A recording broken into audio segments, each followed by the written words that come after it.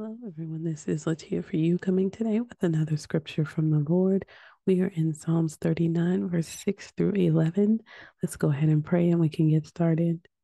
Dear Lord Jesus, thank you so much for this word. Thank you for keeping us, strengthening us, and giving us wisdom.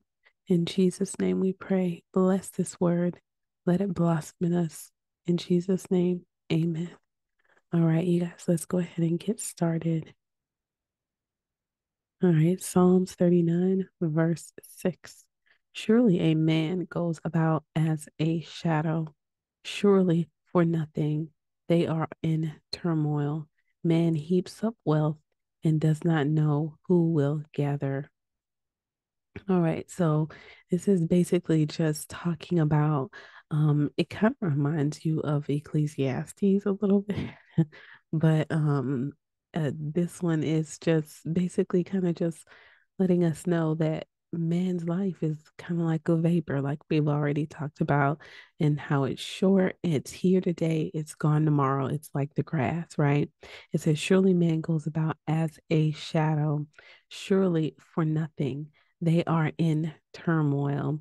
Man heaps up wealth and does not know who will gather. So the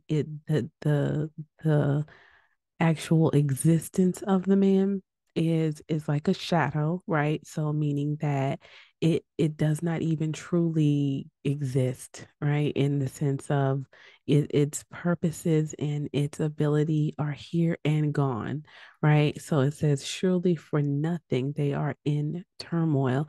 So for what reason is man, distressing himself if he's here for such a short time and then gone?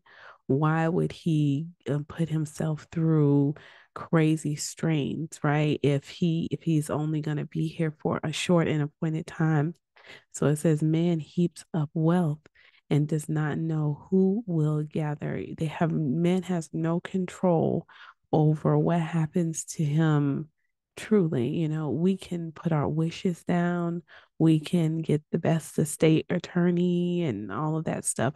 But honestly, once you're gone, it's subject to whoever handles it, right? It's subject to whoever gathers it. And excuse me, um, that's out of man's control, right? He can only do so much. He can do his best to try to get the right people in the right places and, try to align things before his death. But either way, he's still only able to, do so much. So it says in verse 7, and now, O Lord, for what do I wait? My hope is in you. So, I mean, it's as simple as that. If I have no control, if I have no true ability to do much of anything, then all I can do is say my hope is in the Lord, right? All I can do is put my trust in him and step back from that thing, right? Because he is the only one that we have in heaven. It's the Lord. He is the only one who can see outside of our timeline. All right, let's keep going. Verse 8, deliver me from all my transgressions. Do not make me the scorn of the fool. And this part kind of reminds me of that part where David was saying, the drunkards are making songs about me. It says, deliver me from all my transgressions. Do not make me the scorn of the fool. So he's admitting transgression, right? He's admitting sin. We've all sinned. One of the best things that you can do when dealing with the Lord is to admit that you even have sin. Going about acting as if you don't have sin is part of the biggest part of the problem, denying that there's a problem at all. So it says, deliver me from all my transgressions, meaning to take me out of that. Let me not live in that pathway. Let me not walk in that way anymore. Deliver me from all my transgressions. Do not make me the scorn of the fool, right? We don't want the fool, the person who's unwise, the person who is clearly unable to make the right decision. They're looking at me as if, oh, look, God is punishing this person, right? They've done wrong. They are not smart either, you know. You don't want to be the laughing stock from the folks who are the laughing stock, right? So it says, do not make me the scorn of the fool. Verse 9, I am mute. I do not open my mouth, for it is you who have done it. So he's saying at this point, you know, as it relates to his transgressions and his life and his lifestyle and what's going on, he's saying, I don't have anything to say, right? This is God's hand. This is God's hand on my life, and good, bad, in between, you know, I have to admit that this is God. I can't get away from that, right? Because if you know it was your transgression, then you kind of have to ask for forgiveness and wait for God to remove his hand, right? Or move his hand. So it says, I am mute. He has nothing, he can't speak, he can't hear. It is what it is at this point. It says, I don't open my mouth. He's not going to speak on that thing. It says, for it is you who have done it. So he knows it's God who allowed the situation to happen. Remember, when you're going through things, it doesn't matter how horrible the situation is. If it's happened to you, God is making it go through you, right? He is helping you to come out of it. He's helping your character to be built. He's helping you to grow in him, right? So if he allowed it to come to you, it had to come through him first. So, yeah, let's keep going. Verse 10, remove your stroke from me. I am spent by the hostility of your hand. So he's saying at that point, you know, at first he was saying he's not going to say anything, but he's saying remove the stroke from me, right? This affliction, whatever it is that he's going through physically, remove your stroke from me. Remove that burden, that part of it. I am spent by the hostility of your hand. um he's just, it seems as if he's really to the end of what he can take physically. So it says, when you discipline a man with rebukes for sin, you consume him like a moth. What is dear to him, you consume like a moth what is dear to him. So when you discipline a man with rebukes for sin, you consume like a moth what is dear to him. So he's saying that as he is being punished for this transgression that he was talking about, he's saying that it's almost eating away at him, right? The things that are dear, most dear to him, basically his physical health, which he's mentioning multiple times, um, and just in general, his closeness to God, right? It says, surely man goes out about as a shadow.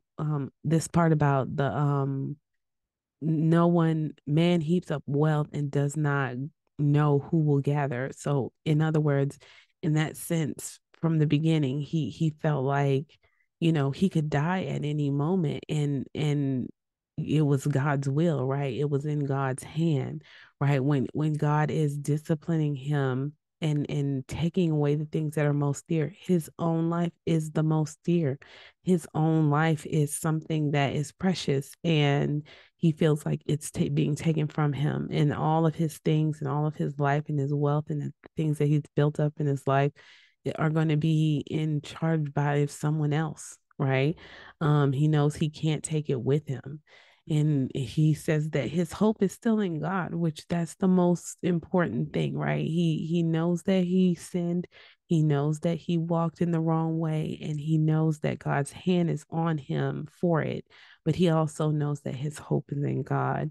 It says, when you discipline a man with rebukes for sin, you consume like a moth what is dear to him. And so, and I mean, who else but David could say things like that truly? I mean, he lost his son, you know, he lost a son just due to his sin, and he lost a son, you know, trying to take his throne, right?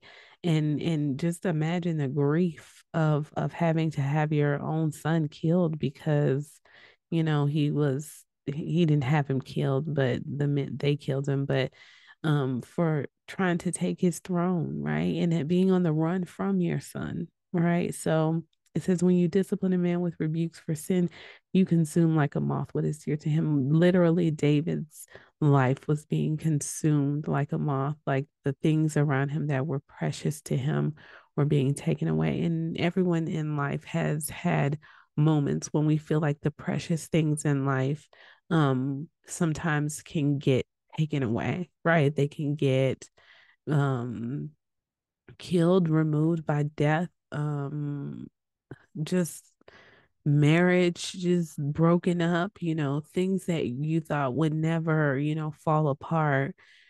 Sometimes it happens, right? And yet God is our hope. Just like with David, God is our hope. He is the one who is in charge of everything. He's sovereign. He sees you. You're his child. Call out to him, right? Ask him to remove his hand, remove the stroke from you, right? Because God can see and he knows, and he has his Holy Spirit who is leading and guiding us into all truth, and we are going to make it, right? All right, let's pray. Lord Jesus, thank you for hope in you. We hope in your mercy. We know you are close by. We hope in your mercy. We hope your mercy is great and grand towards us. Wash us clean, present us faultless. Wash us with the water of your word, Lord God. Cover us with your blood, Lord Jesus. We love you. We thank you for your presence. We give you glory and honor. In the mighty name of Jesus, we pray. Amen. All right, you guys, may the Lord bless you and keep you.